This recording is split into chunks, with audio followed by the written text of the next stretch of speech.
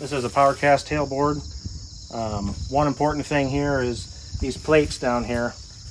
They've got 4 bolts that hold them on. For beans, you can take both of these out and put them in the storage area. That spreads a lot nicer. But make sure you put them back on for corn. Adjusting the PowerCast spreader from the cab. We select our PowerCast icon.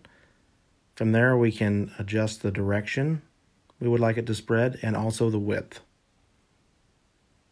Our swap icon changes it from left to right.